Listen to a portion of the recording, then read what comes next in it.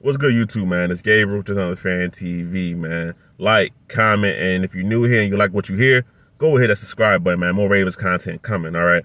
So, yesterday was the Ravens pre-draft press conference, and things got a little hostile. Things got a little tense in the room, to say the least, right? So, the topic of Lamar Jackson was brought up and shot down almost immediately. So, I put out a poll on the community tab about what happened, were the Ravens right for shutting down questions about Lamar Jackson at the pre-draft press conference, okay? And a lot of people say, no, they weren't right about that. And I can see both sides of it. And, from the Ravens perspective, yes, this is a pre-draft press conference. We want to talk about the draft, right?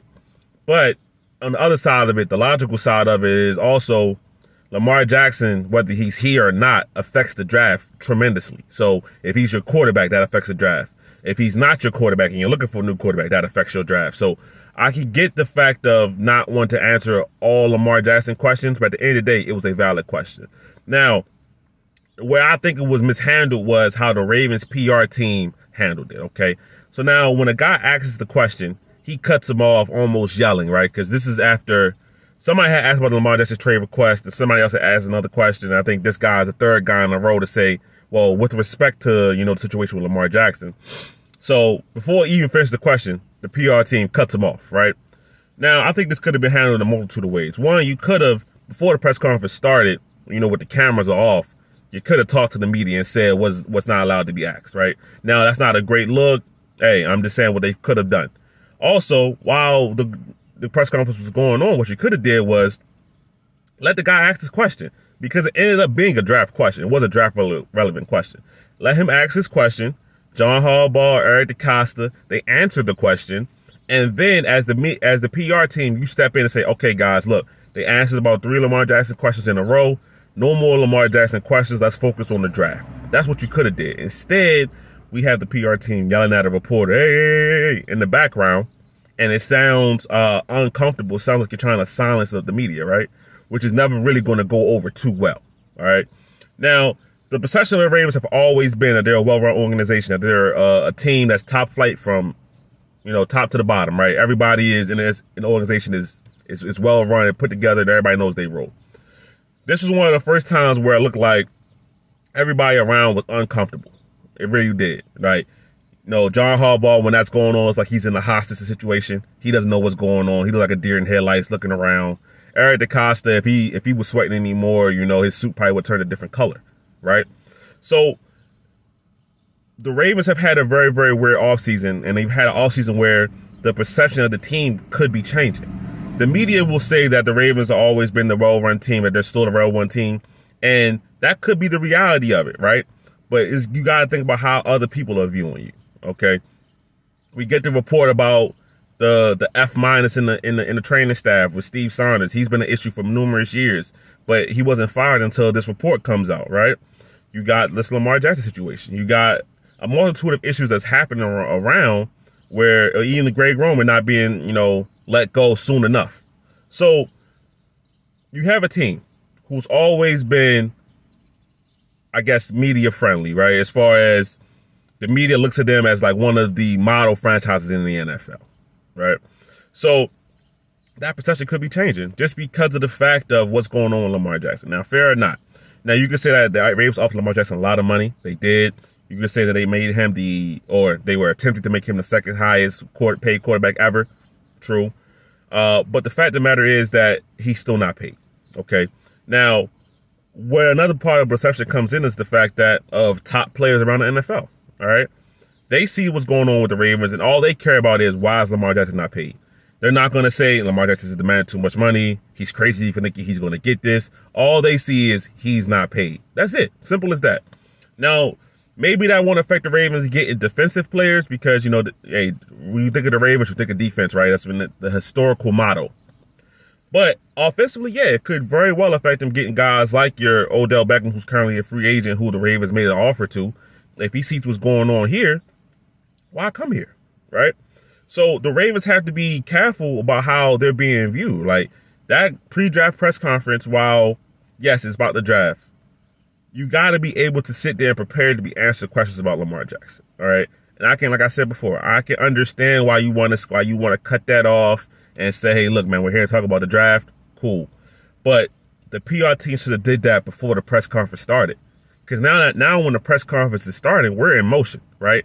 All questions are coming out, right? As long as there's nothing inappropriate, as long as there's nothing unprofessional, it can be asked, right? And the media, honestly, they still ask questions about Lamar Jackson. They ask about the Ravens and where are they looking to draft a quarterback? Are the Ravens, where do you rank these quarterbacks in the draft this year? They asked all these kind of questions, right? So we can't be naive and think that it wasn't going to come up. And that's how it looks like. It looks like the Ravens just thought we were going to have a pre-draft press conference and we weren't going to talk about Lamar Jackson. If they truly thought that, that's an insane thing to think, because what else would the media want to ask about? I mean, the last thing that we heard between this press conference and the last one was Lamar Jackson's trade request. So, of course, it's going to come up. So, the perception of the Baltimore Ravens, I keep going back to this point, has always been a well-run team, top to bottom, model franchise. This offseason is putting a damage in that armor, okay?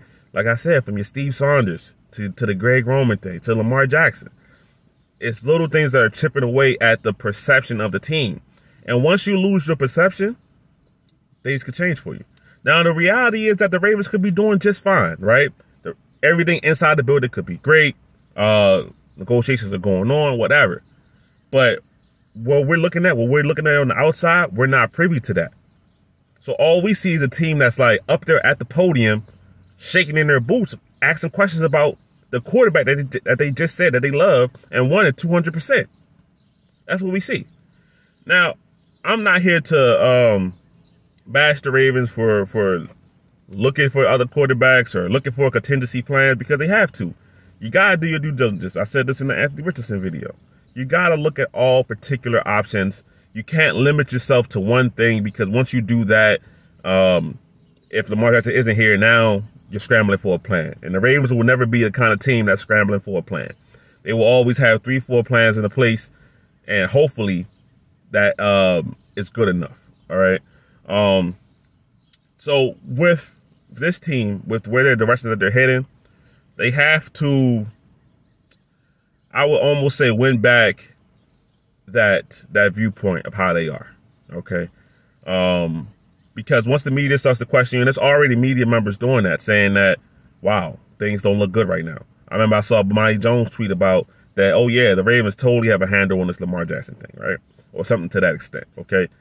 When it starts to go left and you look like the team that you don't know what you're doing, then the media can start to pile on. And that's something that the Ravens have never really experienced before, outside of, honestly, probably Ray Rice, in a situation like that. And then back in the day with Ray Lewis, right? So as far as on the field football things, the perception of the Ravens is vastly different than it's really ever been. Now, how do they change that? How can they maneuver to the fact where that they can put themselves back into the place of, I respect their respectable team, they're a franchise that's going in the right direction. They got to figure out what they're doing at quarterback. One way or the other, they got to make a move. They got to plant their flag in the ground. By the time that the draft is over, a decision has to be made at quarterback, because you're going to have your rookies come into the building and you're going to have the complete team in limbo. It's going to be time to install really, it's already time to install the offense. So you're going to need a guy with a new offensive coordinator, Todd Monken, who is ready to rock and roll and learn the offense, right? Lamar Jackson is a great talent. He is, truly. But if he's going to show up first day of training camp or maybe mandatory OTAs possibly, and that's going to be the first time he sees the playbook, the Ravens are going to be behind. And like I said, he's an exceptional talent, so maybe it won't affect him. It might not. But as a team, why not get ahead of it and say, hey, look, this draft, one way or the other, we're going to know what's happening at quarterback. Plain and simple. Simple as that. Because the longer you let this linger, the more it's going to affect next season. The Ravens aren't a team that's built to win in a couple years. They're built to win right now.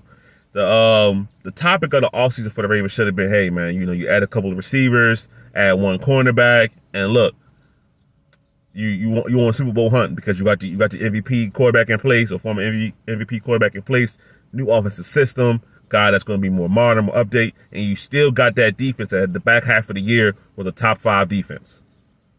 That's what should be the conversation, but instead the conversation is not that. It's other things. And the Ravens have to find a way to resolve this situation, or the perception, the mood, the vibes, as Rashad Bateman say, will just continue to go down. So as we look now into this season, I'm looking at draft night, man. If I'm the Ravens, the decision on Lamar Jackson needs to be made. Either you pay him what you want to pay him, or what he wants, whatever, however that comes, or you trade him, right? I hope he's here. Hope he gets paid. But at the end of the day, this situation has dragged on long enough. It's dragged on to the point where you guys can't even answer questions without looking uncomfortable. And when we get to that point, it's time for something to change. Either pay or trade. Y'all made the decision.